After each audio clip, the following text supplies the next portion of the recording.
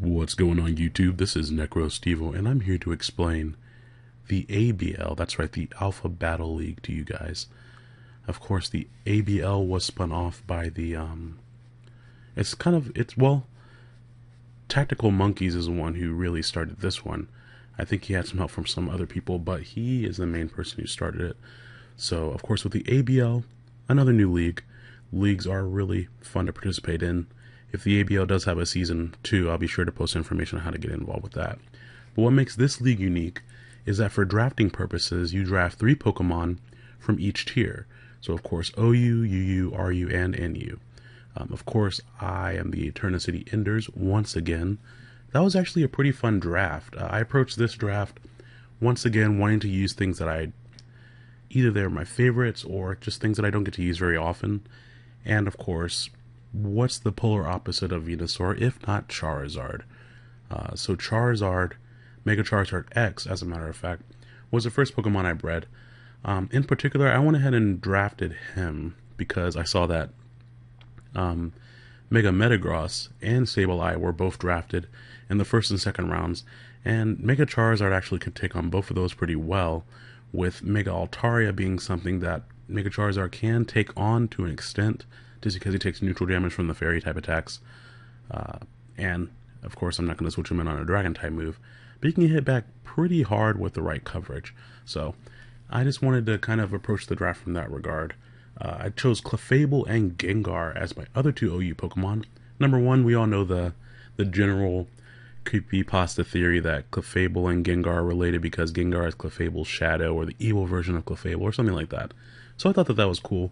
I haven't actually used Gengar in a while, and Clefable I use in the Indigo League of Legends. Of course, being involved in multiple leagues, my time to breed is cut down by working 40 to 50 hours a week.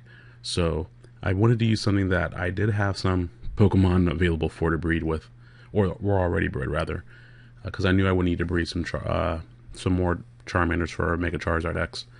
So I was pretty happy with getting those 2. Just in OU alone, these 3 are able to handle so many of these threats that were drafted. And of course, I'm in the Temporal Division, so if there's ever a cross-divisional match, things will be a little bit different.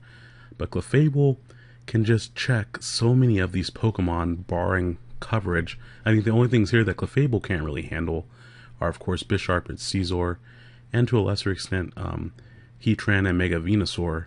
Otherwise, Clefable can run Fire-type moves to catch them on the switch. Other Pokemon, like a Paladon, don't really mind Clefable, but those Pokemon don't like dealing with Charizard and Gengar. So I was feeling really good about my first 3 drafts. From there, I kind of planned what I wanted for UU.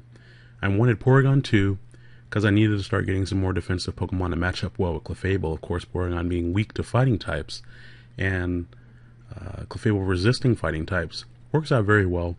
Also, the trace ability, very nice just for general utility. It allows me to soften some Pokemon up using Intimidate, or of course getting Levitate and things like that.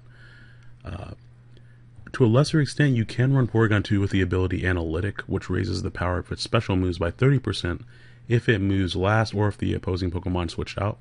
So it allows me to have a little bit of an offensive presence as well. Hydreigon allows me to have that very nice Dragon type spam with Charizard, and of course Hydreigon does get some nice coverage options, and it allows me to U-turn in and out. This between Hydreigon and Gengar also, just good general coverage there. Gengar can take on the fairies that Hydreigon hates, and Hydreigon can take on all the wonderful ghost types that Gengar doesn't really want to deal with. So I like that composition there. And just for Stealth Rocks, because I generally don't like running Stealth Rocks on Clefable unless I absolutely have to, I decided to go ahead and draft Empoleon. He does compound my fighting weakness with Porygon 2, but I highly doubt I'm going to bring Empoleon and Porygon 2 to the same battle, unless my opponent just lacks all fighting types altogether. Now for RU, that was going to be where I really got into some of my favorites. Hitmontop, Drapion, and Rotom Moform.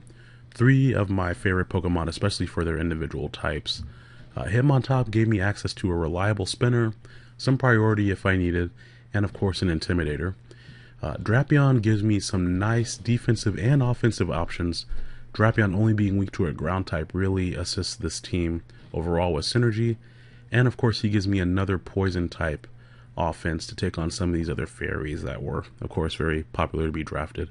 Drapion can also pursue trap psychic types, which is pretty nice, and lay up toxic spikes.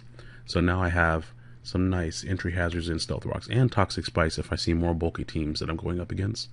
And of course, Rotom Mow form, or Rotom Cut, is my favorite Rotom form. And I didn't have any grass types up until that point, and so he gives me a grass type and an electric type, which is just going to be generally good for spamming Leaf Storm, or if I need to use Volt Switch in conjunction with U-Turn from Hydreigon, I have that option as well.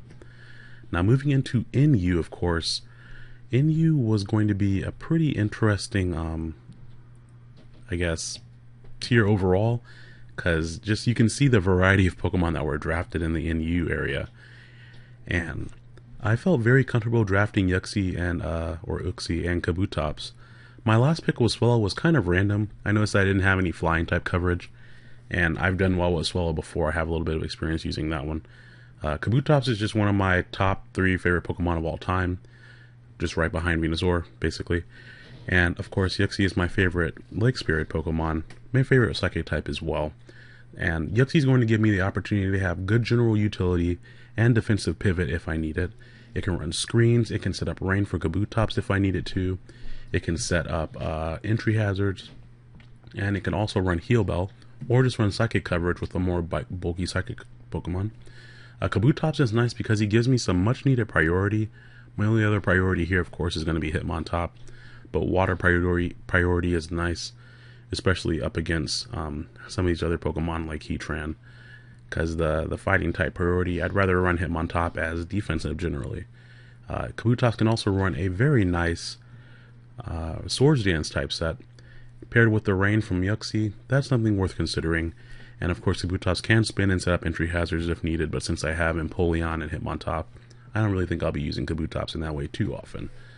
And of course, Swellow, just throw a Toxic Orb on it and spam Facade and Brave Bird until to your heart's content, basically.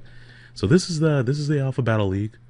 I've actually, when I'm making this video, I'm trying to get caught up with my uploads. So I've already had my first 3 battles in this league. So I'll be getting those caught up this week after you guys see this video. But I did just want to give you an overview, kind of explain the rules to you. It's pretty basic on the rules, as far as the random sleep clause, evasion, one hit KO, moody clause. All those are pretty standard. This league does allow Blaziken, Aegislash, and Greninja with only its X and Y movesets. So that's going to be interesting. I actually don't know if anyone in my roster drafted those Pokemon, because no one here drafted Blaziken, no one drafted Aegislash, and no one drafted Greninja. So I won't have to worry about that here. That might be an issue over in the Spatial Division, where we actually do see Aegislash. So that's something to keep in mind too. But yeah, so a little bit of an interesting spin there. More Pokemon to choose from, 3 from each tier. Look forward to the Alpha Battle League, and shout outs to Tactical Monkeys for starting the league. I hope you guys enjoy my uploads from it, and I'll be getting caught up with the LBA as well. So we'll talk to you guys later, and have a great day.